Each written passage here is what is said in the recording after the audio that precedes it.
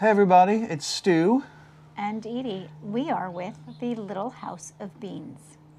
Today we're going to put one Omnia oven against the other, but that's not the test. The test is the silicone insert, we're making noise, versus, and this is a new product, the pan that is lined, which means you don't need the silicone. So we're gonna cook the exact same thing. What are we making today? We are making quiche, and I will put equal amounts of liquid batter in each, one in the silicone and one in the non-stick Pan. Yeah. And we will see what happens. Yeah, and then we're gonna leave our thoughts at the end. Oh, also, at the end of the video, Edye will, because we're gonna cook everything, but we still have to clean up, and we do wanna make a comment about if there's a difference between cleaning this up versus the silicone insert. So that'll be at the end of the video. This is a new product, and we'll leave our thoughts. We'll see if they cook any different from the silicone. I will also put links in the description below, not just for this, but if you noticed, I also have a case which the Omnia folks did send to us, and I'll put the link if you're interested in this case. What is this made out of? I don't know what it's made out of. Rather than the bag, which is what the Omnia comes with. So I'll put the links in the description below for this as well as the case. And as always, our videos always have links to the Omnia oven and all the accessories and so on and so forth.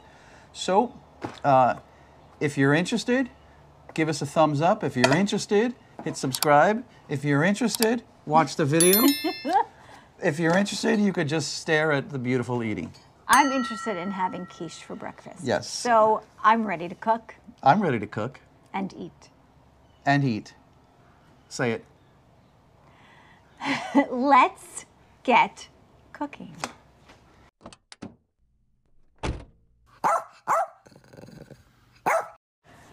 So Edye has asked me to preheat both of these, which I am doing now. And this one is the pan with the silicone baked in. I don't know what the liner, whatever. And in this one, we actually have the silicone inside. So we're preheating as best we can. I don't know how accurate these are, but generally speaking, these there's no other differences here. I have the flames as close to the same as possible. And so right now we're in a preheating process, and we will measure and pour shortly. So one other thing that I did notice is that, first of all, this is not as scientific as it probably could be, but I did notice that this guy, which has a different thermometer, is preheating faster than this guy. So we're going to do our best. Obviously, it's not going to be a perfect test, but we're going to do our best to try to make these as equal as possible. So I'm measuring out equal amounts of quiche batter, I guess, for each Omnia. One with the silicone and one with the non-stick pan. And Edye, what's actually in your quiche? I'm glad you asked. Eggs, milk, onions, bacon, salt, and pepper. Of course, you could use anything you have in your veggie drawer in your fridge. This is what I just happen to have available. Okay. And we did not spray or butter the liners, either one of them. Correct. And these are both sitting at 300 degrees Fahrenheit, if we're to trust either monitor, right, either thermometer. And I need to open them up a couple of times just to measure them accurately, because this doesn't hold more than 2 cups. Okay. So let's do this.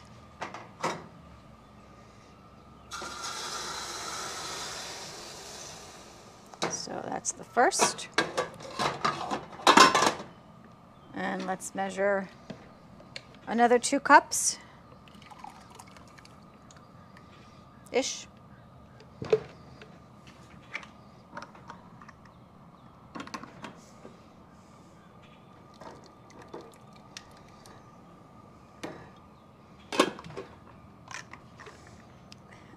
And I have a little bit left. I will split them amongst the two. Right? No need to waste.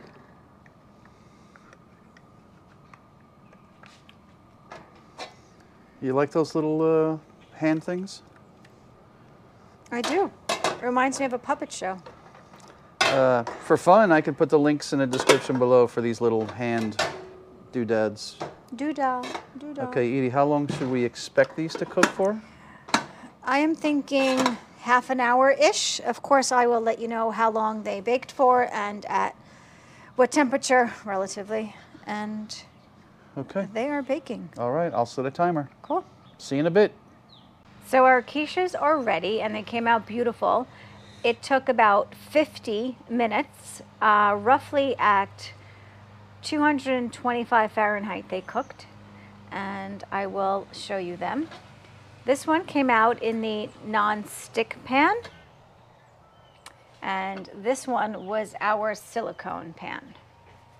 Okay, so I'm taking them to flip over. We never filmed the flip. We never filmed the flip. This is the flip. And then I will flip them over once again. So they came out great on the bottom of the pan, non-stick pan. Yeah, not burnt either. Nope, not burnt. Low and slow, baby. Magic. Voila. Okay, this is non-stick pan. Came out easy and perfect.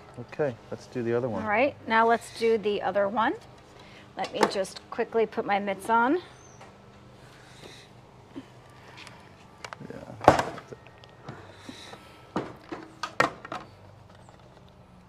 Also came out easy and great. Came out nice on the bottom as well. Let me do my flip.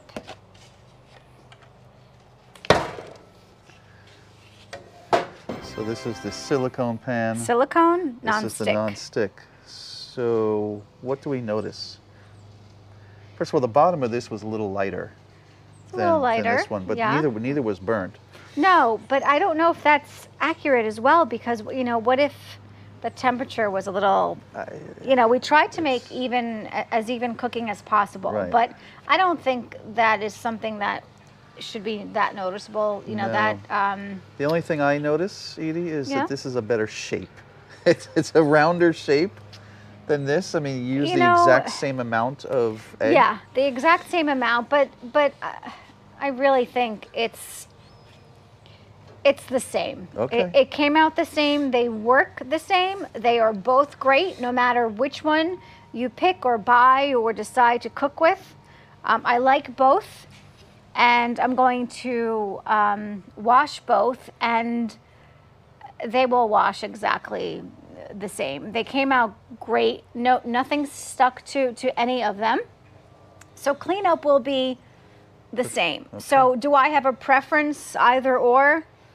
No, not really. No, I think I would say that if you already own an Omnia, chances are you have the silicone.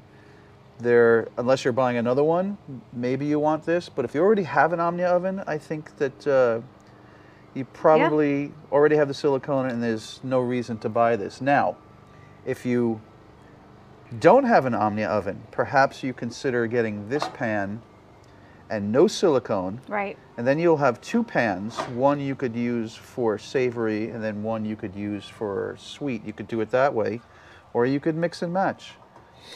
Either way, they work. They seem to work exactly the same. Do you They're want to cut into perfect. these? I'm starving. Sure. All right, let's cut into them.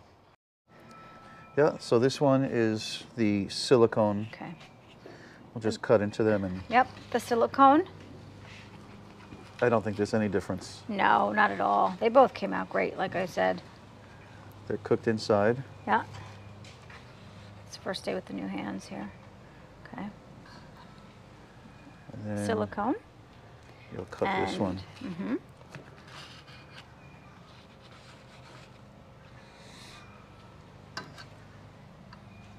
Yeah, perfect. Let me come around. I think there is a difference. Can I borrow that fork? Sure.